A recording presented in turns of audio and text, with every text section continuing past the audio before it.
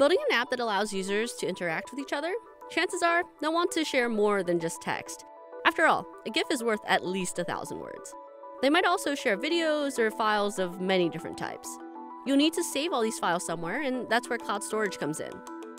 Cloud storage is a managed storage solution for unstructured data, so you can store files which can be accessed with links. You can save your users' files to cloud storage so they can be shared with anyone else. Cloud storage stores your files in buckets, which are presented in the same structure as a file system, so you can use directories and subdirectories to keep your files organized. When coding, using cloud storage is all about references to locations in the buckets. To upload or download files to and from cloud storage, grab a reference to the bucket location and use the ref method to get the top-level bucket. Then, use the child method on that reference to navigate to the subdirectories. To upload a file, reference the full path where the file will live, including the file name, even if that file doesn't currently exist in cloud storage.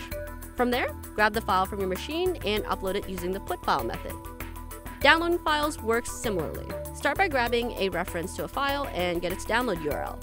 Now you can display the image using this URL, the same way you display any other network image in Flutter. You can also download files or lists of files as data to save locally or in memory.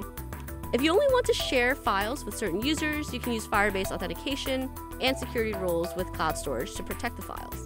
The best part? Cloud storage has a generous free tier to get you started today. For more info on cloud storage and all the other packages, head to pub.dev.